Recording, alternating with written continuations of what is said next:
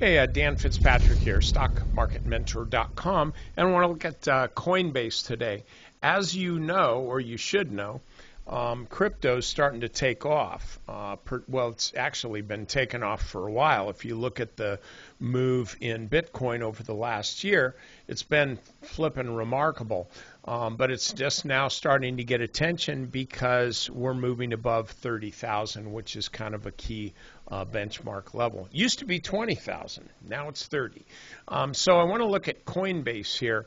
As you know, there's a lot of ETFs in the works, and that's going to bring a lot of money back into Bitcoin, and my suspicion is we're going to get a lot higher prices. But I don't want to talk about Bitcoin right now. I'll leave that to Scott McGregor, my sidekick who runs Crypto Market Mentor, which, by the way, you should at least check it out. It's a month free trial.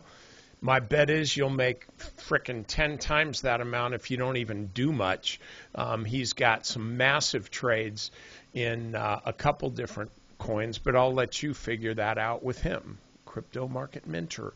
But I want to look at Coinbase here. Stock's been trading sideways and kind of pinching a little bit. I've already drawn one line there. Kind of pinching a little bit below the 50-day moving average. Now, if you really want to get really goofy with respect to math, we could say the 50-day moving average is still trending. It's still trending lower.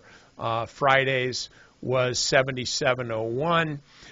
Today's 76.98, but here's the deal. Tomorrow it'll be back up above 77. Why is that important?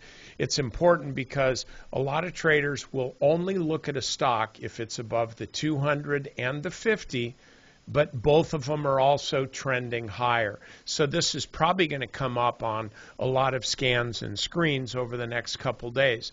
Here's my suggestion.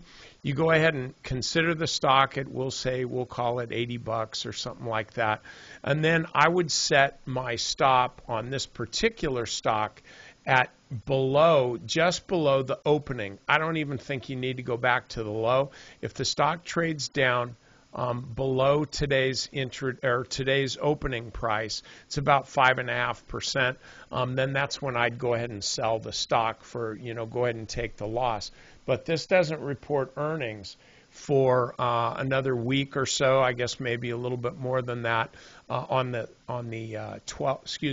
2nd, on November 2nd. And the way things are going, this looks like it's going to pop up into earnings. So anyway, that is your trade idea on Coinbase. That's all I got for you. Have a good day.